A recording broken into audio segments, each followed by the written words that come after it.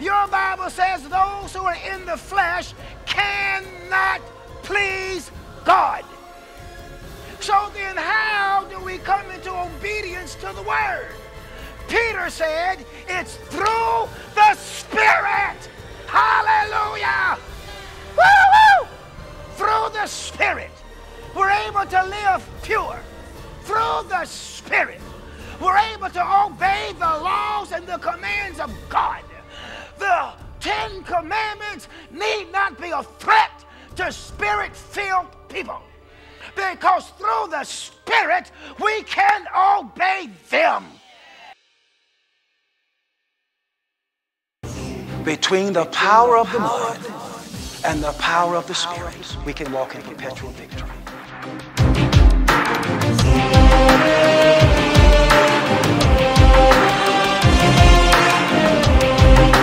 We can have a victory after victory after victory through the power that is available to us in the Holy Ghost.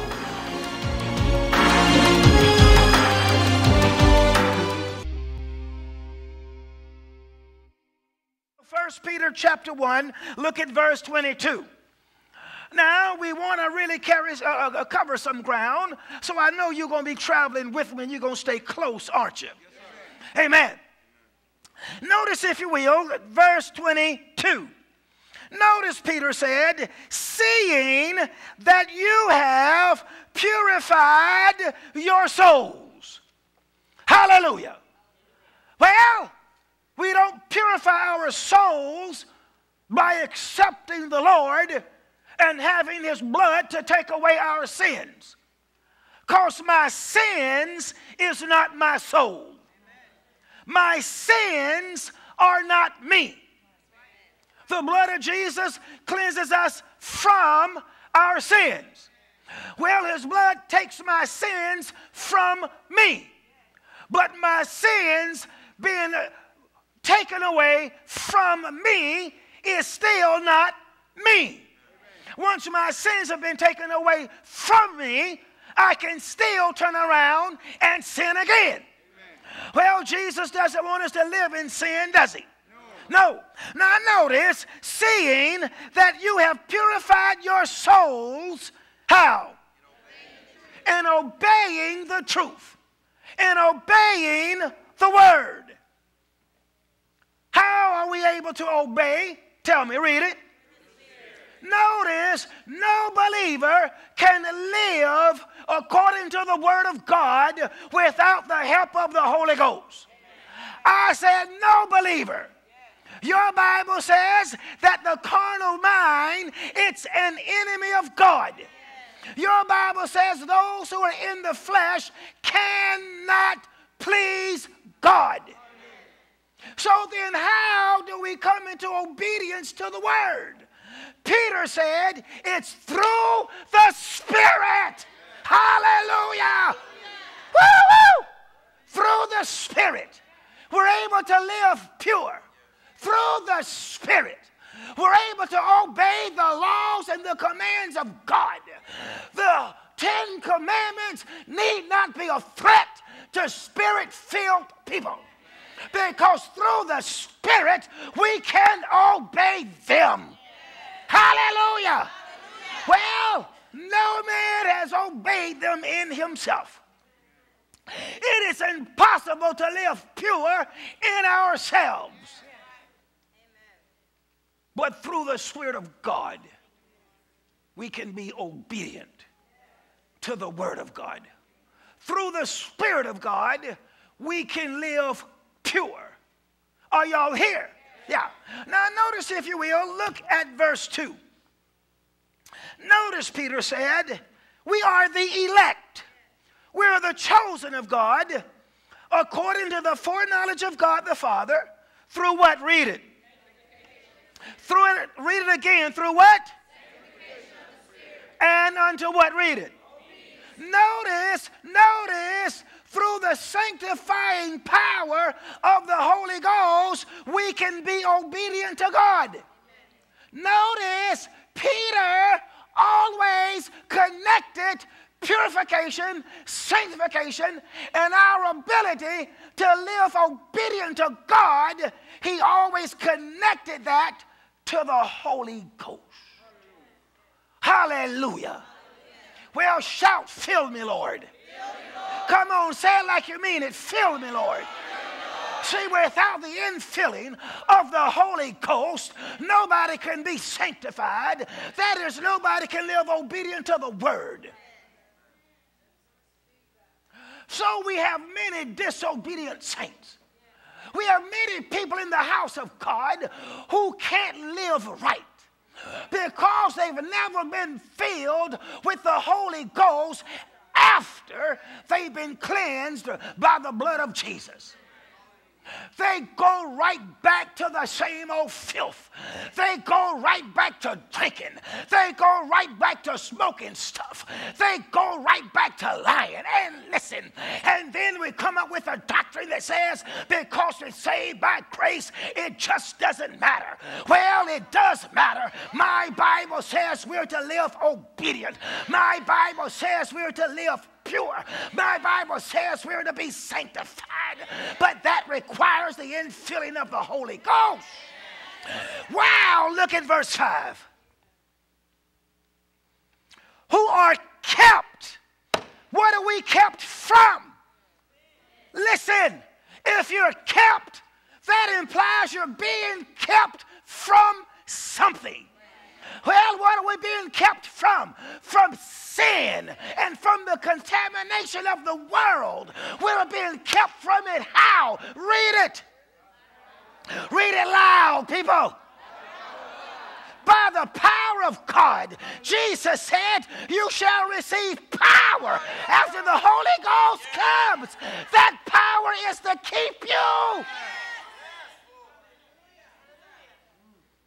We're not kept by the blood.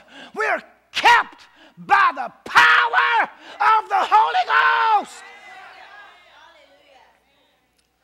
That's why Jesus told his disciples after he spilled his blood, and he said, this blood is being spilt for the erasing of your sins. But then he told them, after his blood, he said, receive ye the Holy Ghost. Receive you the Holy Ghost. And when you receive the Holy Ghost, you shall receive power to keep you clean. Woo! Can I get an amen? Amen? We must preach what the New Testament preachers preached. And they preached the Holy Ghost. Now, why is Peter telling these believers about the Holy Ghost? Because on the day of Pentecost, Peter was filled with the Holy Ghost and fire. And listen, and Peter saw to it that every believer under his ministry received the same experience he himself had received. When you receive the Holy Ghost, you want everybody to get him. How could Peter not talk about the Holy Ghost when on the day of Pentecost he came like a rushing mighty wind? He came like a fire from heaven. And Peter began to speak in tongues. And Peter began to stand up in power. And then he told the church, hey, this is for every one of you. Be filled with the Holy Ghost. You have power to be kept. Shame. So much homosexuality in the church, and then you talk to so many Christians and now they believe, well, people, they've been born that way. Why can't they get married? Listen, when you get the Holy Ghost, you can live right. I said when you get the Holy Ghost, you can walk in line with the Word. Well, look at verse 12. Notice the latter part of verse 12. Notice there it says, them that have preached the gospel unto you with the Holy Ghost sent down from where? Notice these believers, he's writing to, they had the Holy Ghost, they had the gospel preached with Holy Ghost from heaven. That is with Holy Ghost fire, with Holy Ghost power. Listen, they came into the church under the anointing of the Holy Spirit. I remember when I got saved in the church that was full of the Holy Ghost. And the preachers who were preaching, 3 women came from California to Jacksonville to hold a revival. And they were spirit-filled. And they preached like Peter said. They preached with the Holy Ghost sent down from heaven. And when they preached, the room was filled with fire. The room was filled with power. And that's how I came in this thing. I came in under the power of the Holy Ghost. Hallelujah. Now notice what happens, please. When they came into this thing that way, look at the 2 verses down. Notice it says, being as obedient children. Being obedient. As obedient what? See, when you come in this thing with Holy Ghost power, you come in able to be obedient. Notice, they're still children. They're still young in the Lord. But because they came in under Holy Ghost power, like when I came in at 17 years old under Holy Ghost power, I stopped cussing. I stopped drinking. I stopped fornicating. I stopped lying because I came in and they insisted you need to be filled with the Holy Ghost. That's how we become obedient. By the Holy Ghost. By the Holy Ghost. Notice what he says. As obedient children, not fashioning yourselves according to the former what? Notice plural, lusts. Notice once they came into the Holy Ghost, their fleshly and worldly lusts were canceled.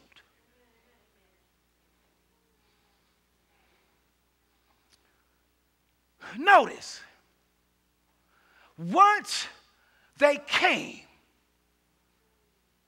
under the influence of the power of the Holy Ghost, their former fleshly and worldly lusts were canceled. Notice chapter 2. Let me show you something. Look at verse 11.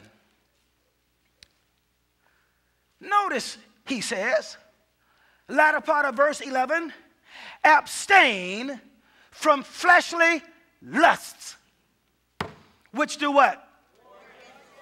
Notice, he didn't say try. He didn't say pray that you might be able. He simply said do it. Why? Because New Testament preachers expected the people to live right because they got the people spirit-filled. And by the power of the Holy Ghost, say no to what your lust used to crave for. Peter said when you came under the power of the Holy Ghost, the former lust of your flesh, you stopped. Didn't take 25 years. Didn't take 2 years of counseling. It took Holy Ghost power.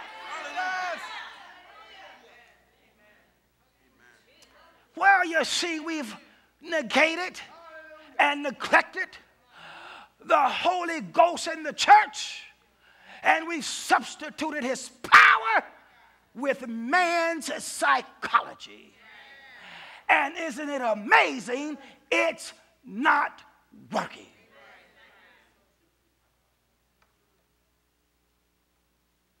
Stay with me, please. Go back now to chapter 1. Look at verse 14 again. As obedient children, not fashioning yourselves according to your former lusts. Next verse. But as he who has called you is holy, Read the rest of it. Read it. So be ye holy. Where? All manner of life. All manner of life. Be holy. Be holy. Be holy. How? In all manner of your life. Be holy by the power of the Holy Ghost. Peter said, through the Holy Ghost you can obey the word. Through the Holy Ghost you can obey God's law. Through the Holy Ghost. Nobody can do it in themselves. Nobody can do it in their flesh. Nobody can do it just because they want to.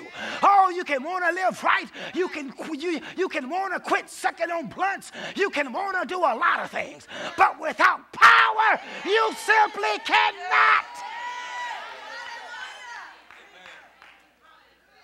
But there is power in the Holy Ghost. I said there is power in the Holy Ghost.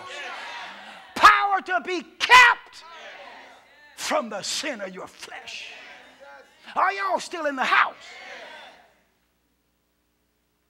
God help us to be a Holy Ghost filled church. Help us to be a New Testament church. Amen. Notice chapter 1, please. There, and look at verse 11. Let me show you something. Let me show you something. In that verse, Peter is talking about the prophets of the Old Testament. And notice he says the Old Testament prophets, searching what manner of time the Spirit of Christ who was in them did signify. Notice Peter said the preachers of the Old Testament, he said the Spirit of Christ was in them. Every prophet of the Old Testament had the Holy Spirit in them. Hallelujah. Isn't that what you read there? Yes. He said all the prophets of the Old Testament had the Spirit of Christ or the Holy Ghost in them. In them. Well, what did the Holy Ghost do for them back then? Notice 2 Peter now. Notice 2 Peter chapter 1. Hallelujah. When I got saved, I didn't get any counseling trying to help me to live right. Oh, I just became an obedient child by the Holy Ghost. By the Holy Ghost. I said by the Spirit of God. Now notice what Peter now says about Old Testament prophets. Notice 2 Peter chapter 1 and look at verse 21. For the prophets, or for the prophecy, came not in old times by the will of man, but what? Read it. But holy men of God spoke as they were moved by the Holy Ghost within them. Now here's what I want you to see. Look at me. Peter said in the first instance, he said the Old Testament prophets had the Spirit of God in them, right? Then he mentions the prophets of old again, and he said, and they were holy men. What's the point? When you are filled with the Holy Spirit, you become a holy man. I said, when you're spirit filled, you become a holy person. Notice, Peter first said they were spirit filled. Then Peter said they were holy men. What made them holy men? The Holy Ghost infilling. Are y'all in the house? You want to start to live right for the Lord?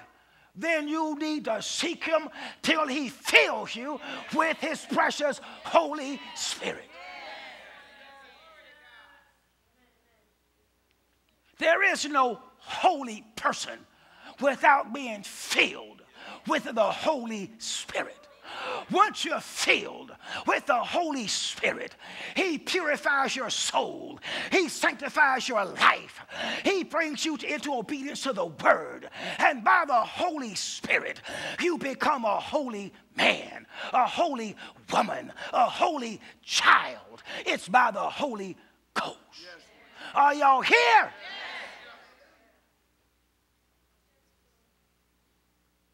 The angel told Mary, that holy thing that shall be born in you shall be of God. And then the angel told Mary, you shall be overshadowed by the Holy Ghost. And the Holy Ghost is going to impregnate you. You see, anything that the Holy Ghost produces becomes a holy thing. We need the power of the Holy Spirit. I said oh God. Notice Jude, please. The second from the last book in your Old Testament. Notice Jude, please. Second from the last book in the Old Testament. I'm sorry, in the New Testament. Revelation, then Jude comes right before Revelation. Notice Jude, verse 19. Now, please listen. Like Peter, Jude was filled with the Holy Ghost on the day of Pentecost. I said, just like Peter, Jude was filled with the Holy Ghost and with fire on the day of Pentecost. How do you know? Because Jude is Jesus' blood brother. And the Bible says Mary and all of Jesus' brethren, his blood brothers, were in the upper room to receive the Holy Spirit. And Jude is one of those who is a half-brother of Jesus. He was in the upper room. So when the Holy Ghost fell, he was another candidate to have received the baptism of fire. So these men, they speak out of their experience, not out of dead doctrine. See, the Holy Spirit has become nothing but a doctrine in the church. In Bible day, he wasn't a doctrine, he was an experience. Are y'all still here? And notice what verse 19 says. Notice this Holy Ghost filled man speaking. Notice he says, these are they in the church who separate themselves. What are they? Sensual, meaning they are carnal, they are fleshly, they are worldly, they are worldly, they are carnal, they are fleshly. They live by their natural senses. They are sensual. Why? Read it. I don't care how long you've been in the church, until you get filled with the Holy Ghost, you're going to be sensual. You're going to be worldly. You're going to be fleshly. Why? Because you're not spirit-filled. Notice what Jude said about people in the church. He said there's some folks in the church, they're still sensual because they have not received the Holy Ghost. He didn't say they didn't receive the blood of Jesus.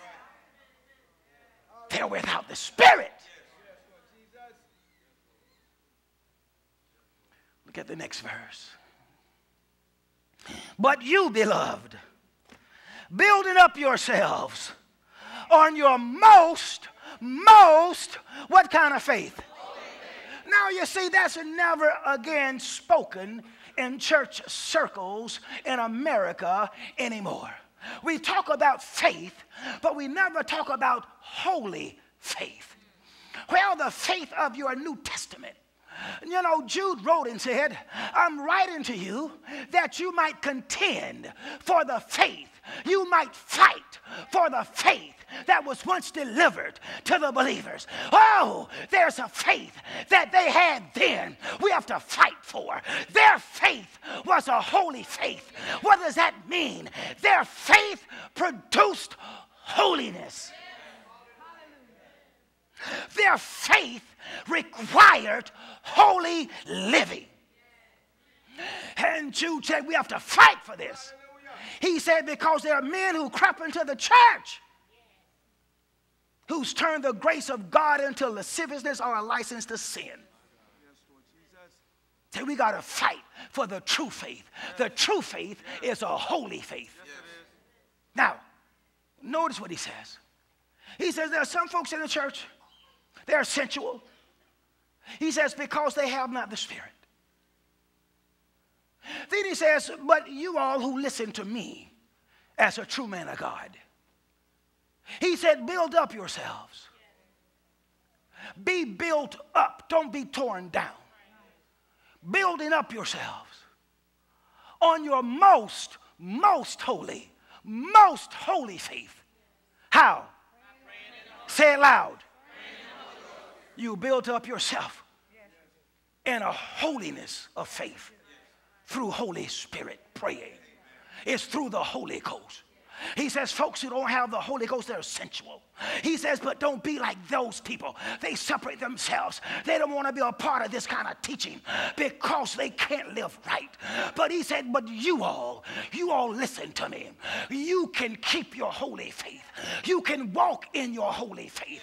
It's not just holy. He said it is most holy. But this is how you get established, built up on your faith. He says you got to have the Holy Ghost. You got to pray in the Holy Ghost. You got to spend some time daily. Pray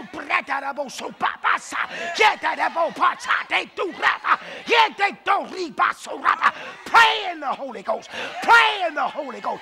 Pray in the Holy Ghost. It'll keep you from being sensual. It'll keep you from being worldly. It'll keep you from being fleshly. How did you know? He received the Holy Ghost on the day of Pentecost. He knew what the fire of the Holy Spirit did for his life. He knew. Holy Spirit fire makes a difference. Well, the question becomes, do we know about this today? Have we drifted so far from the New Testament and don't even know it, teaching doctrines that are basically lies? Notice, please, look at a couple of verses down. Look at verse 24. Notice he says, now unto him, now unto the Lord that is able. He's able to keep you from what? From falling back into sin. Woo! He's able.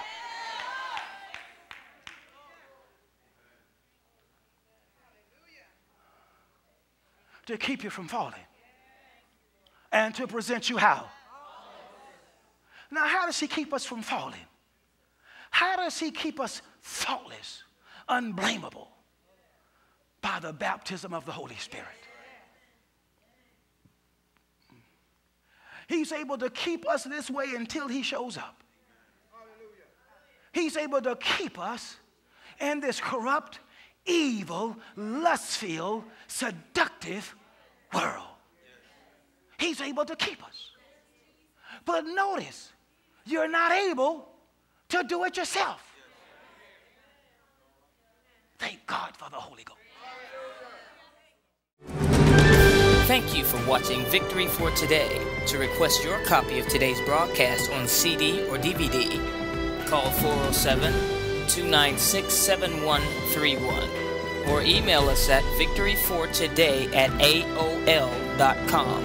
Until next time, remember, only through the cross of Christ, there's hope for tomorrow and victory for today.